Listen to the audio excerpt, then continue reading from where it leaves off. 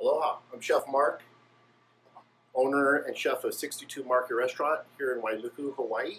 I was asked to provide with a demonstration and a recipe for a holiday meal.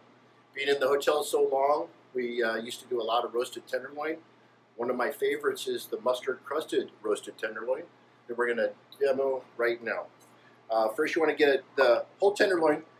Part of it is the head. I cut the head off because it's the best way to utilize this product. What we're going to do is we're going to oil it a little bit, rub the oil in, and season it pretty heavily. We have a cast iron skillet getting hot right now. We want it to get fairly hot because we want to get a good sear on this.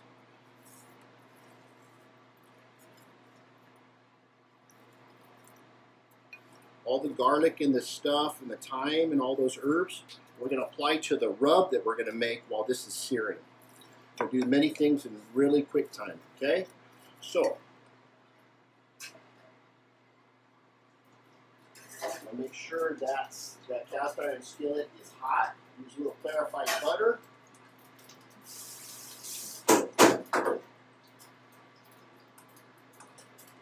That looks like it's getting good. You want to definitely hear the sear. If you don't hear a sear, it's probably not searing. What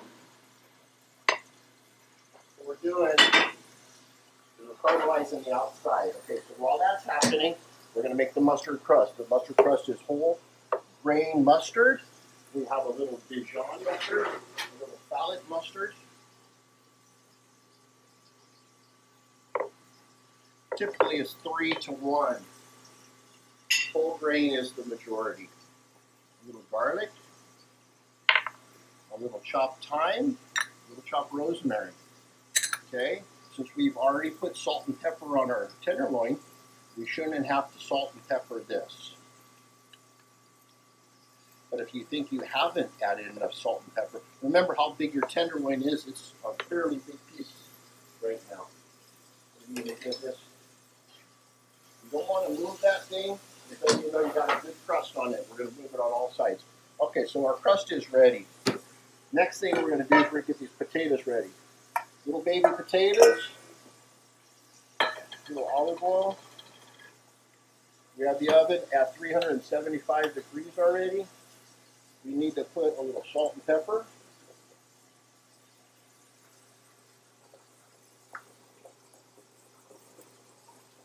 You can add anything to these.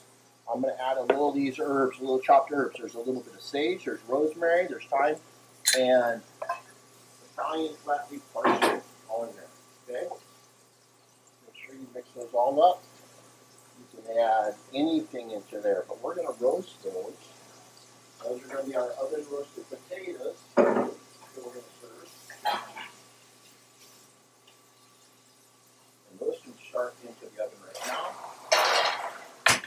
Let's check some of our. Oh, yeah, that's getting good, but we want to have. I don't have the overhead hoods on because we want to be able to hear me talk. They're quite loud. So, as that's going, we're going to start our glazed carrot. Okay.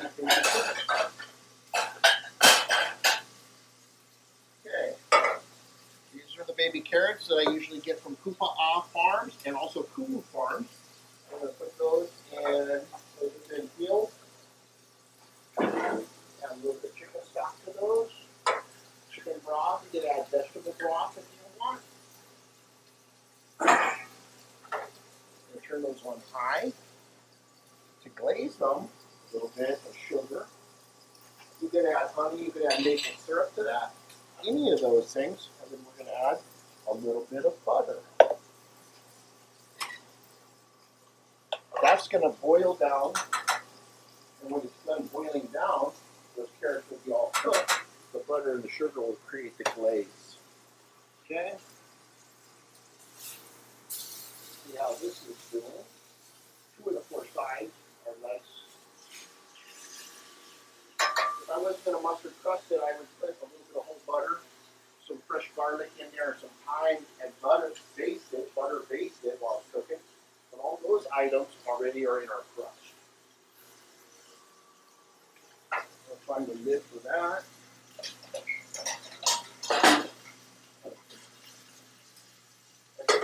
that cooking quickly.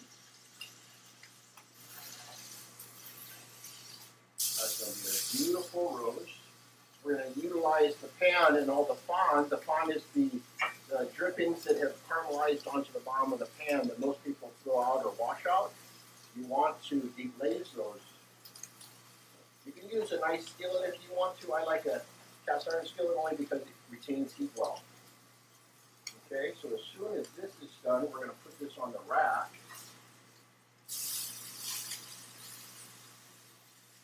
Turn that skillet off. Look how beautiful that is. Traditional Chateaubriand is the center cut, which would be the next 600 grams of that tenderloin. A lot of people don't even know how to utilize that head, so utilize it this way is best. Okay, so we're going to put that to the back. Carrots are cooking, potatoes are cooking.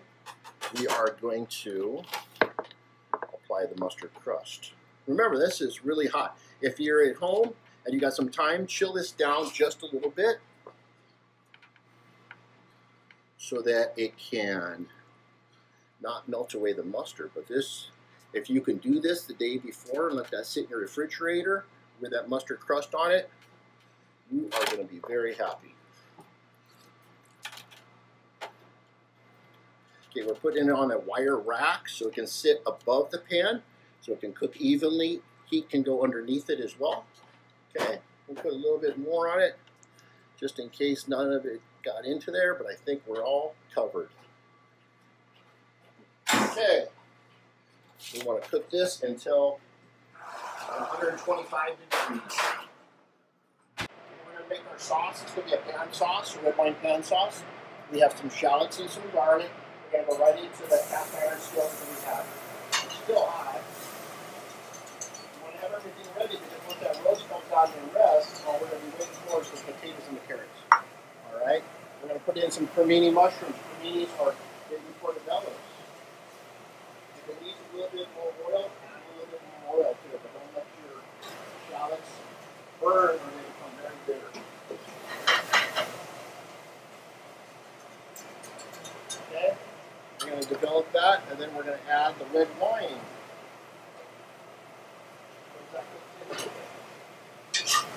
You want your shallots to be translucent.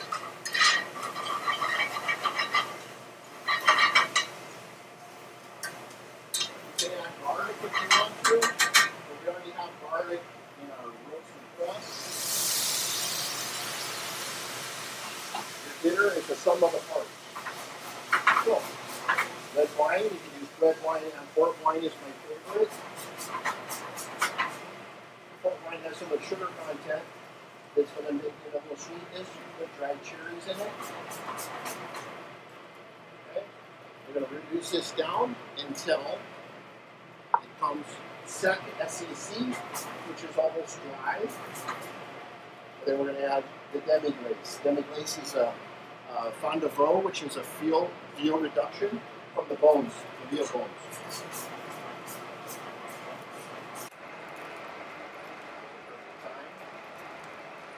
A little bit of fresh thyme.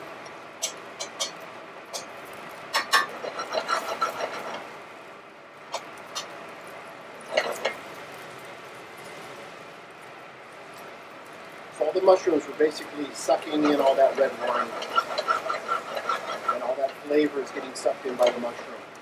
Once I add the demi-glace, it'll release it back into the sauce. Then we'll just cook it down to the consistency we're looking for. We'll try a little bit of carrot with beautiful carrots in there.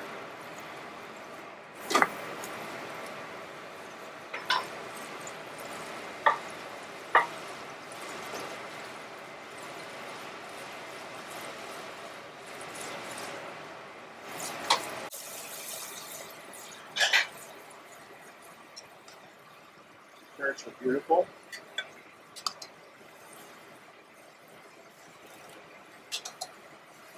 Another one.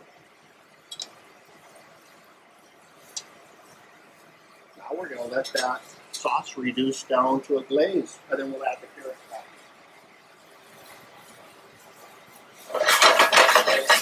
So your sauce is almost dry. Now we add the veal demi. If you're not going to make your own demi, really keep it out and buy it from one of your distributors. Import any of those fine flavor distributors. As we're in the kitchen, there's a lot going on. That's feeling pretty rare. Yep, that's going to have to go some more, so we're going to give you a reading of where we're at. Right in the center. It's still about 85, 86 to the center. To the outside edges, you can tell it's the temperature we want, but we want the center to be beautiful. So, we put it back in.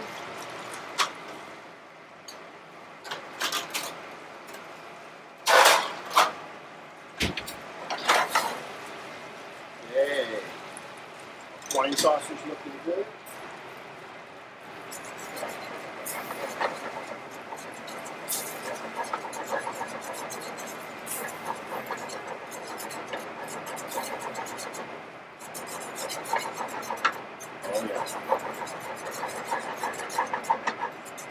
We've got all that flavor from the tenderloin that we seared in this pan. We'll check the consistency, but what we want is nappe. That's the French word. Basically means to coat the back of the spoon. That's perfect. So we turn that off. We're going to mont a little butter into it. Monte butter. This is not one of the healthier meals, but around the holidays, nobody's really counting calories. That's going to give it a luster. You want to keep it moving. You don't want that butter to clarify and become greasy. Wow, that's beautiful.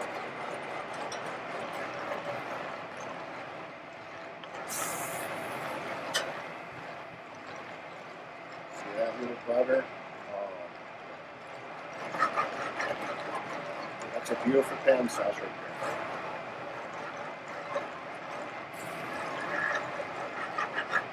there. Okay. Now we just have to have our potatoes and the tenderloin.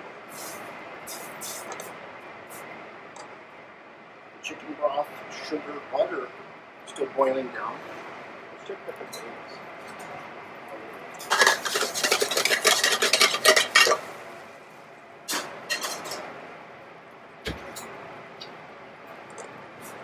So, we'll see you guys back in a few minutes. Okay, so we've been reducing down this stock, butter, and sugar to our glaze. Put our carrots back in. The carrots are cooked now. Now you want them to be glazed. You say you can add maple syrup or anything, coconut syrup, anything your favorite to it. But for the holidays, we always have glazed baby carrots. Look at those. That's awesome. Okay. Okay, I'm going to turn that off because if you keep cooking it down, you're going to burn it. It's full of sugar now. Okay, let's see how the potatoes are. So the roast is getting close. Yeah.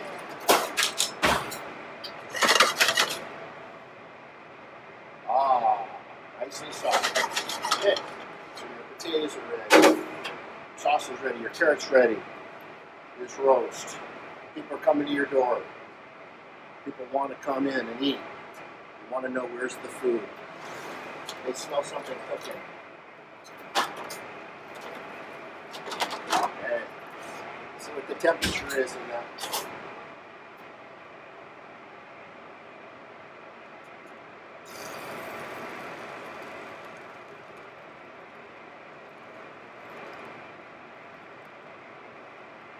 We'll make sure that we don't see anything less than 125 in here. There's a gigantic tenderloin like we used to cook. It'd be 119. Okay. So we're going to let that rest about 20 minutes. We'll slice it and we'll be ready. Okay, we're back. We'll let the roast rest. Now we're going to see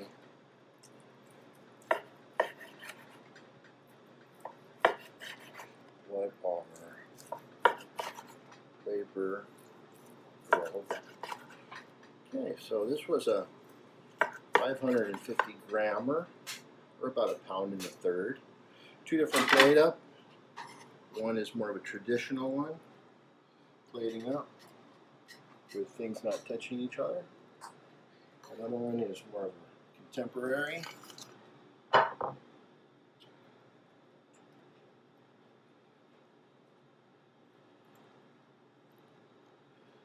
And then the little nug is usually for whoever's in the kitchen that gets to have a little taste of the final product.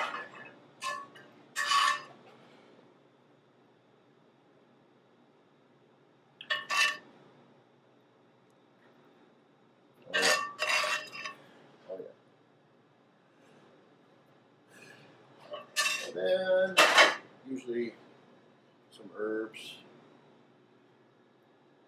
to denote what you have been using to cook.